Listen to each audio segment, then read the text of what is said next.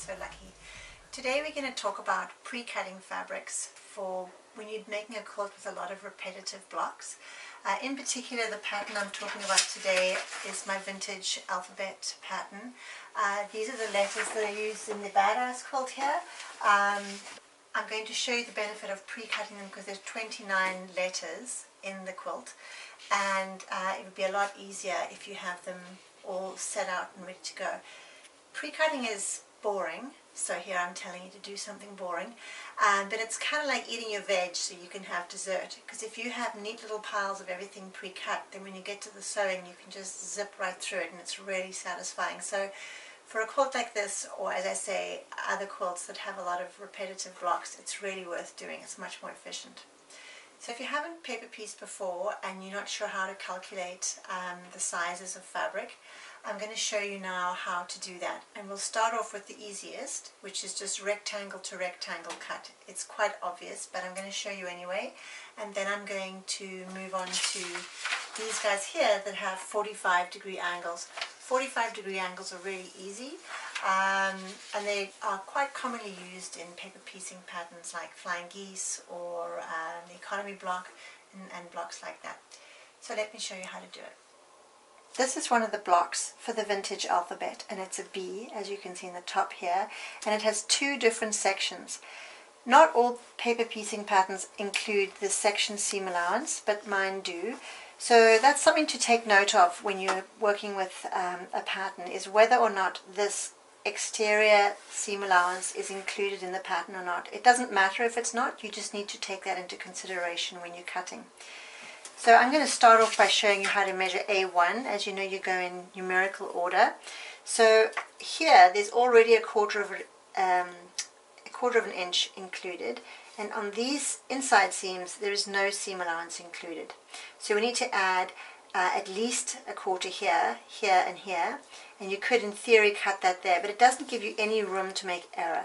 So I usually go a minimum 3/8 all the way around, which means that here where there's a quarter I just need to add an extra eighth, but on these ones I need to measure 3/8 distance. So you just put your ruler, this is the A block here, so that's the first block starting. So to measure for the A1 here, I'm going to put my ruler down and I'm going to measure 3/8 of an inch above this seam line, and 3/8 of an inch from this seam line, 3/8 of an inch from this seam line out, so that's to here, and 3/8 from here. So it works out to about 1 3/4 by 3. So I'm just going to round that up to a 2 by 3. So you can just mark it 2 wide by 3 high inches. And I do that on all of my pieces. I mark them on all of them before I get going. And then once I've got a whole pile of them, I can go, okay, so I need 7 that are cut to these dimensions, and I can just bulk cut them. And the same for all the others. Okay, let's have a look at the angled pieces. So for B1, we're actually going to cut that like a rectangle. So we're going to place our ruler 1/8 of an inch above that point there, and 1/8 of an inch past this point here, and 3/8 past here. So we can see that that's approximately 3 3/4 by about 1 3/4. So I'm going to say a 2 by 4, so 2 inches wide by 4 inches high. And then once I have that piece, I'll show you how we just cut that one angle, which will make it easier to join from B1 to B2. On this one here, we're going to, you could cut a rectangle like that, but that means this and this would be wasted. And because we have two matching triangles, we can actually cut a square, cut it in half, and we'll have one for both B2 and B5. So I'm going to place my ruler 1/4 of an inch outside that pattern cut line, and then I'm going to leave that there. Now here is the seam line over here, so I'm going to take a second ruler just to measure it and place this 1 inch marker on that seam line so that I can see where my cut line will have to be at the absolute minimum. And you can see there that it's coming out at about 2 1/4 square. So I'm going to give myself a little extra and cut a 2 1/2 inch square, which I'll show you here I've done.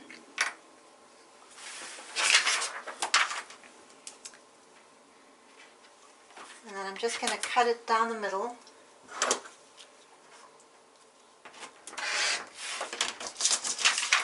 And that, I'll show you in the light box here, is perfect. I've got lots of space. Well, that one's, yeah, lots of space all the way around. Because here's my 1/4 inch seam, and that's got seam allowance, so that there's a little bit extra all the way around, and the same for this guy over here. Now for this B3 over here, those are also 45-degree angles, and this here is a right angle, so that's really handy.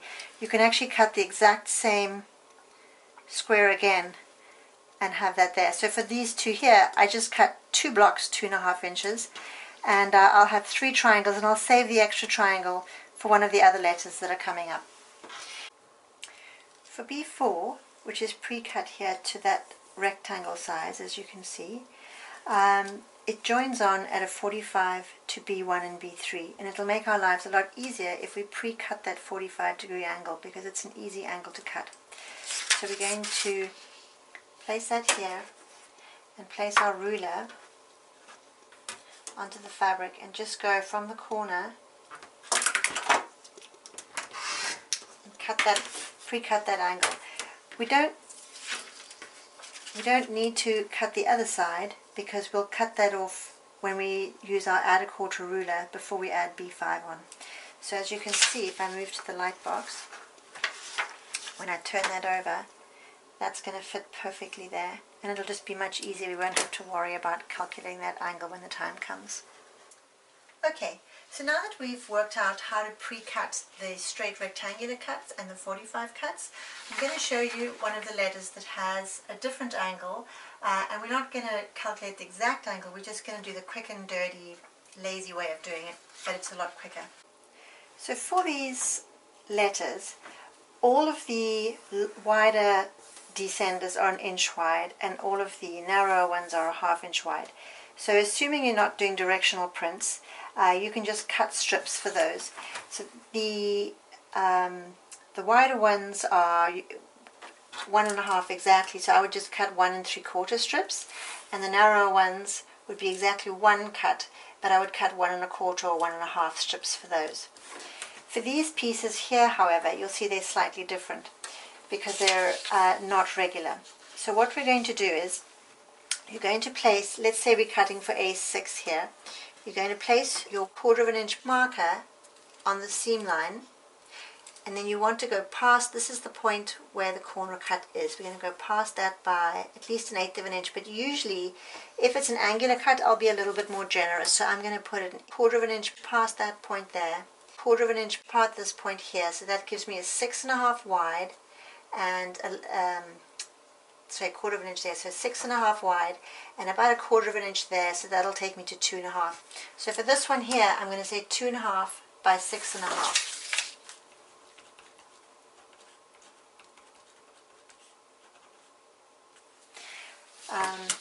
And then the same again for here. So we've got 1/4 inch past that cut line, 1/4 inch past this cut line, and that takes us to 2 1/4, so I'll go to 2.5 on that one. So the same measurement again.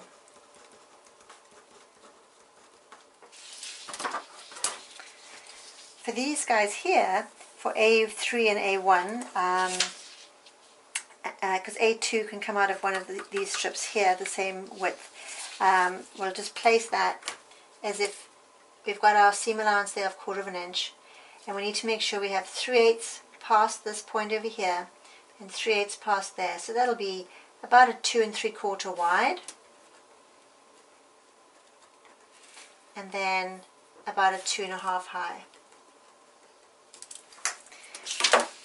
And here you see I have all the pieces pre-cut, and I put them in numerical order so that they're easy to find as you go along. Then you just start with the top piece to the second piece, and as you work your way down you go through your pile. So once you've got your little pile of pre-cuts, I put them in numerical order, and I put the pattern piece, which I've now cut out, that section, and I just clover clip the whole lot together, and there I have both of my B pieces, and I'm all set to go for that one. And it'll go really quickly, and you can do that for all 29 letters of this kit in one go. And like I say, a little boring to start with, but once you have it all set out, it'll make a very satisfying day putting them all together, and it'll go really quickly.